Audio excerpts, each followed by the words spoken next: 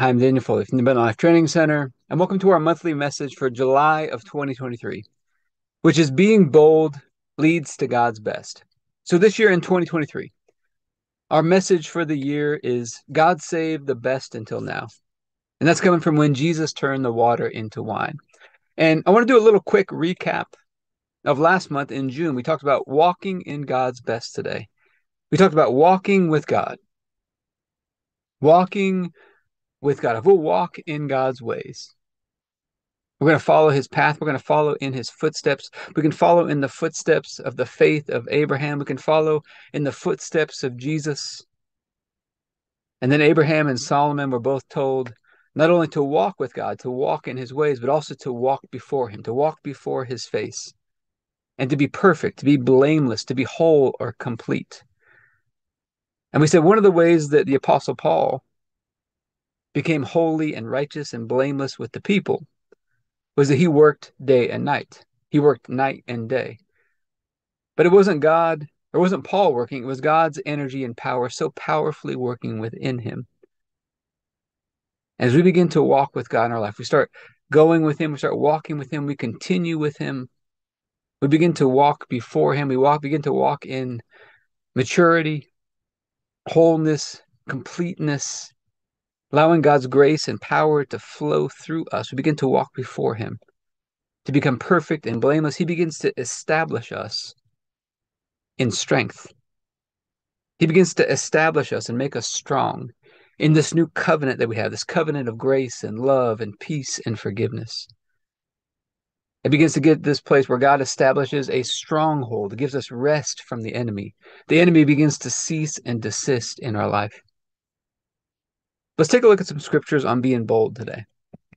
So Proverbs 28:1. It says, the righteous are bold as a lion. And who's the righteous? If you believe in Jesus, you've been made the righteousness of God in Christ Jesus. And that word for bold in the original Hebrew can be translated as trust or confidence. Where does this boldness come from? It comes from trust and confidence in God.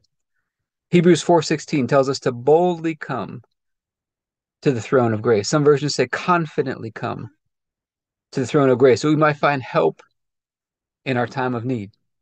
In Acts chapter 4, verse 30, it says the disciples prayed and asked God to help them speak the word of God with more boldness, with great boldness. And it says God answered their prayer when they prayed and asked for help in speaking his word boldly. And keep in mind, they were under some serious threats during that time. That God answered that prayer, the place was shaken, and they began to speak his word with boldness. Acts chapter 14, verse 3, it says, so Paul and Barnabas spent considerable time there, speaking boldly for the Lord. And when they did that, what happened? He confirmed the message of his grace by enabling them to perform signs and wonders. Acts 28, verse 31 says, the Apostle Paul proclaimed the kingdom of God and taught about the Lord Jesus with all boldness and without hindrance. And so when we see here, we see a pattern. When we speak God's word boldly, God begins to go to work. He performs signs. He becomes wonders. He performs wonders. He begins to eliminate the hindrances. 2 Corinthians chapter 3, verse 12, it says, since we have such a hope, we are very bold. And hope goes back to trusting again. Hope goes back to confidence and trust again. When we have trust and confidence in God, that he's going to back his word, we can speak his word with boldness. And so we're going to pray a little prayer today, asking God to help us to speak his word with boldness, just like the disciples did. Because being bold, I believe, leads to his best. And so, Heavenly Father, we're just so grateful. Grateful to have you in our lives. We thank you for Jesus, that through him you've released us from darkness. You've transferred us into the light. We get to walk in this kingdom of Jesus.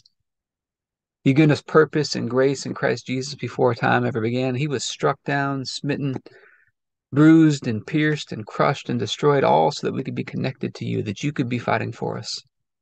And Father, we're asking for your help today. Help us speak your word with great boldness so that we walk in your best. And the disciples in that prayer, where they asked you to stretch out your hand to heal and do signs and wonders after they spoke that word boldly. And we ask this in the name of Jesus. Amen. So, Father, we thank you on the night Jesus was betrayed. He took the bread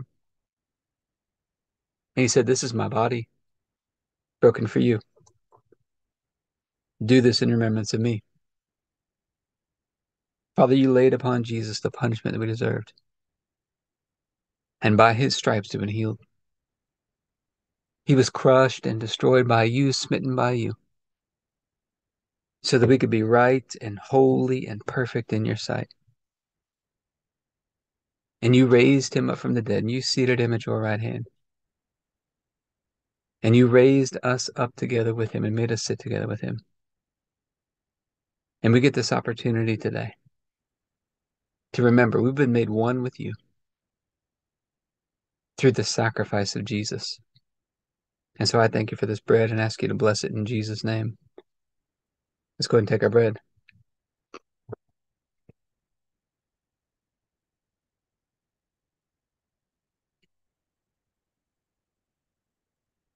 Then after supper, Jesus took the cup. And he said, "This is the cup of the new covenant in my blood, poured out for the forgiveness of sins for many." And it's the forgiveness of sins that released us from darkness and transferred us into the light. We get to have this covenant relationship with you, Father. And so I thank you for this cup and ask you to bless it in Jesus' name. Let's go ahead and take our juice.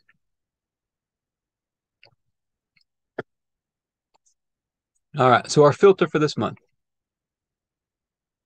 And our filters are short things that we write at the top of our journal or workbook every night as a way to keep these things top of mind. But our filter for this month, be bold.